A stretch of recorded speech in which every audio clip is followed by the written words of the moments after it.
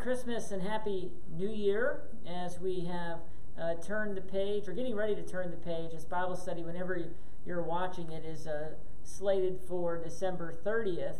But we are approaching the new year, so why not say Happy New Year? Many looking forward to it. Not because this last year was bad.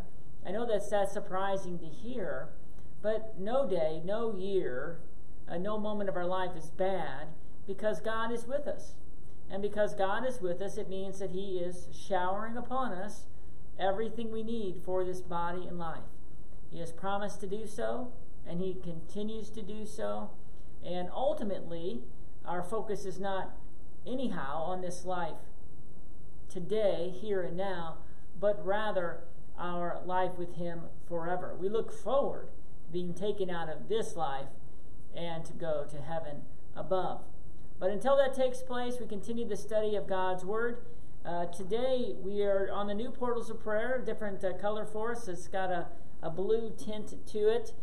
For January through March 2021, we are going to be focusing on at Good Shepherd for January the 3rd, the circumcision and name of Jesus. So we're going to use that prayer found in the back of the Portals of Prayer as we begin our study today. Dear Jesus, you came to obey the law in our place. From the first shedding of your blood at your circumcision to the last shedding of your blood on the cross, you fulfilled the law in our place and earned forgiveness and eternal life for us all. We thank you for this great gift. Remind us of all these blessings whenever we speak your wonderful name, which means the Lord saves. In your precious name we pray. Amen. And yes, we are still in the Christmas glow for sure.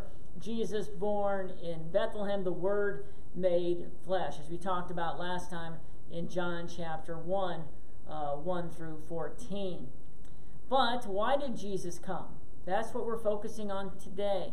Why did Mary rejoice that God has brought forth the Savior of the world? Precisely because we need saving. And how did God determine to save us, and what is He saving us from?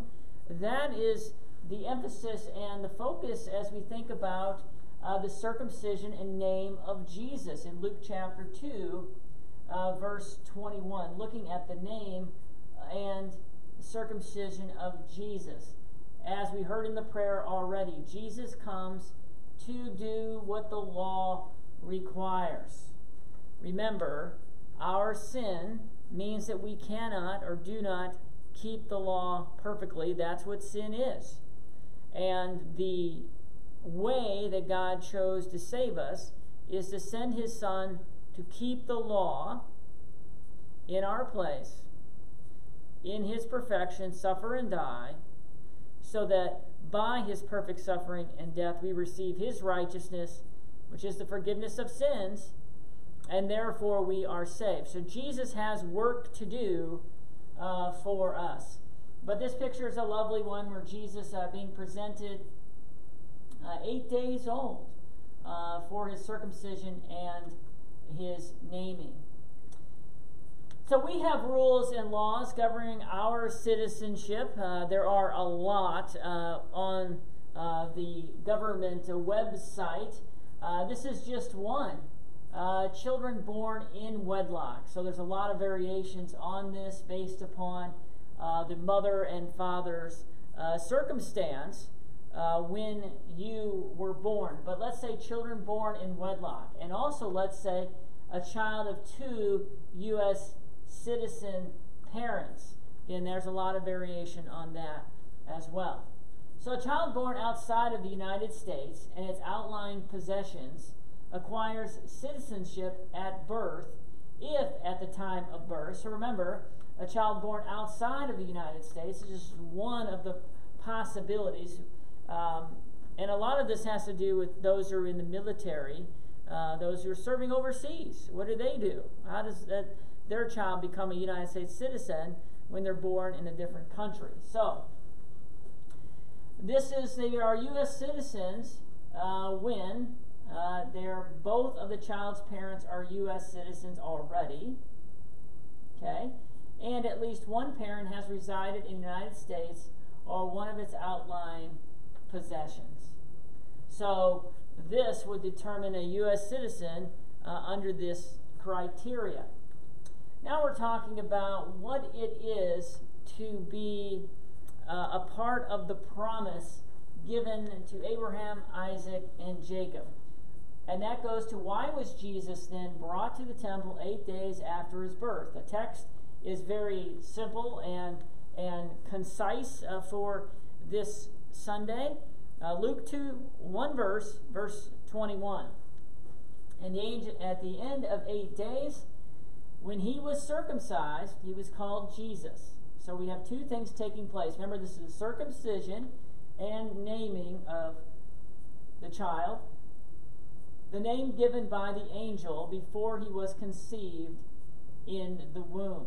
Okay, where does this all take place? How does this all work?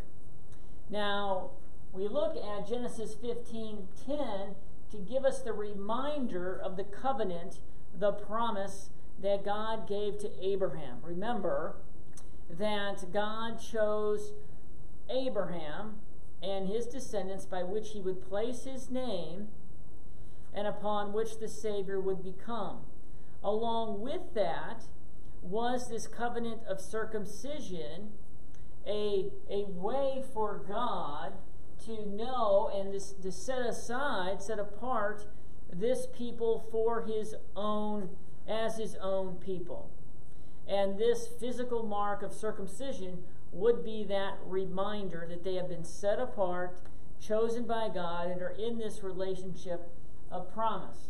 Genesis 17:10, this is my covenant, which you shall keep between me and you and your offspring after you. Every male among you shall be circumcised. Jesus brought in the temple at his birth for circumcision. He who is 8 days old among you shall be circumcised. Luke 2:21, at the end of 8 days. Every male throughout your generations, whether born in your house or bought with your money from any foreigner who is not of your offspring. So Jesus is circumcised according to the law of God, the law given to Abraham and all his descendants, to mark him as one who is a part of this covenant promise, to fulfill the law that God has given to his people. Jesus is fully man. He is a male child, and so what is taking place to him is what would happen to all these male children because of this covenant related to Abraham, to God's people. So when Jesus comes into this world, everything that was required by God for his people, even though Jesus is God and man, for Jesus' humanity, he was going to keep so as to be faithful to God and do exactly what the law requires so as to be the sacrifice necessary to provide forgiveness, life, and salvation. So Jesus is faithful. His parents are faithful to God's word. It's not a surprise then that God chose Mary and Joseph, mother, and now the earthly father of Jesus, to raise him, to take care of him, because they understood God's law and wanted to be faithful to it. Galatians 4:4-5 adds this, but when the fullness of time had come, God sent forth his Son, born of a woman, born under the law, to redeem those who are under the law, so that we might receive adoption as sons. Jesus born under the law, taking on flesh and blood, subject to his parents. Just think about the Ten Commandments. Think about the regulations that God has established for his people throughout the Old Testament. Jesus was going to be faithful to these laws, and his parents were faithful to these laws, so as to complete them and therefore bring the gospel, the good news of salvation that comes through his sacrifice for us, bringing forgiveness and life and salvation. okay, to redeem us. So as we think about the name of Jesus, or the name given to the son of Mary and Joseph, the name Jesus, what does your name mean? And what does Jesus' name mean? Oftentimes our parents put some thought into our name. You may want to research that if you don't already know. It could be that they chose your name because it was another family member's name, to carry on that naming within your families. When I think of my parents' families, the women of my dad's side all have the letter J beginning their names. And all the male children have the letter D to begin their names. Think a way for my grandmother and grandfather, having a lot of children, to not forget their names. Some have biblical names. Some are related to, other people, other things that have taken place in their lives. Names have gotten, they can just be about anything today that people choose and that people want for their child. Remember, if you're expecting a child, though, or you know someone expecting a child, remember that name sticks with them throughout their life. So while it may be fun and cute at a certain point, it may not be one that they want when they're an adult. So keep that in mind when you get that chance to look at that. So Matthew 1:21 is this reminder to Joseph that while Mary is pregnant, don't fear, don't worry. This is an act of God. She's not pregnant by another man, in other words, which would have caused Joseph to divorce her for sure, because she would have been unfaithful to him. But what is conceived in her is from the Holy Spirit. Therefore, don't worry. And so Matthew 1:21 reminds us of this to Joseph. She will bear a son, and you shall call his name Jesus, for he will save his people from their sins. Again, why did Jesus come? Not just to be born in Bethlehem. That does not save us. Okay? It's a fulfillment of the promise of the Savior who is to come, but the action of saving has not yet taken place. But we know it will, because God is faithful. But we have to get to that point, don't we? So Jesus, a name means Savior, and Jesus Christ, the anointed one, the chosen one. So oftentimes when I give the Lord's Supper, I say, take, eat, this is the body of Christ Jesus given for you. I like to say, by using Christ Jesus, the anointed, the chosen one to save, when I give the host to our membership. But remember what Jesus' name means. Just you think about your names and its significance. So maybe, think about your name. Maybe it means joyful or peaceful, or whatever the case may be. Hopefully you live up to a name that has that kind of lifestyle attached to it. That you're not kind of the Grinch, and if your name means joyful or happy. Jesus means Savior, one who will save. And so we remember what he has come to do. And that's why I wanted to bring about the second article explanation of our creed. When we confess in our creeds the Apostles', Athanasian, and Nicene Creed, we confess the Trinity. I believe in God the Father, I believe in God the Son, I believe in God the Holy Spirit. When we say I believe in Jesus Christ, I believe in God the Son, what does that mean? And that also gives us a further detail about his name. And what I wanted to think about today, these are his life and what he came to do and what he did do. But what does it mean that Jesus was crucified, died, and was buried, descended into hell, and rose again from the dead? This is the second article explanation we remember from our catechism. I believe that Jesus Christ, right, the anointed to save, is true God, begotten of the Father from all eternity, and also true man, born of the Virgin. Mary is my Lord, who has redeemed me, a lost and condemned person, purchased and won me from all sins, from death, and from the power of the devil. He is my Savior, not with gold or silver. How did he do it? But with his holy, precious blood. Holy, without sin. Precious blood, innocent, without sin, suffering, and death. True God, true man, under the law, fulfilling the law in our place, that I may be his own, and live under him in his kingdom, and serve him in everlasting righteousness, innocence, and blessedness, just as he is risen from the dead, lives and reigns to all eternity. And we conclude by saying this is most certainly true.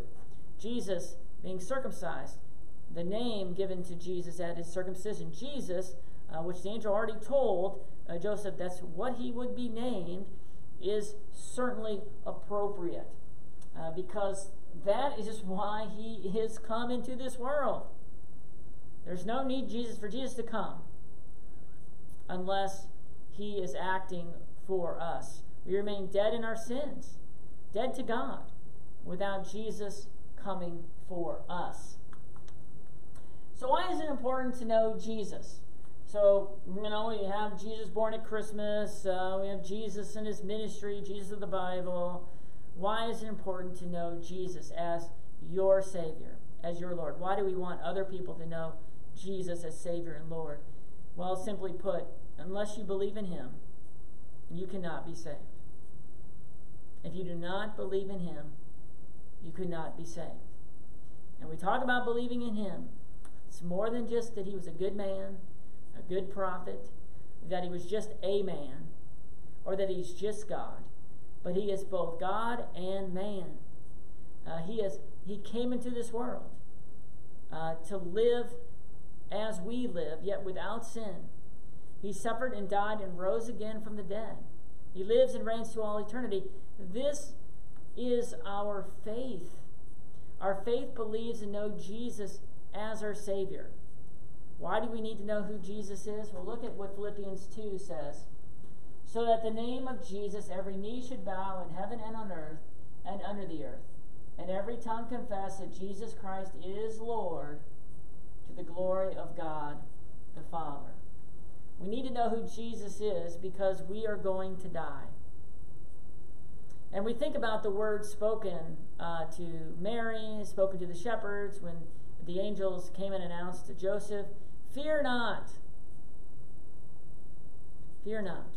When you know the name of Jesus, and you know who he is, there's no need to fear.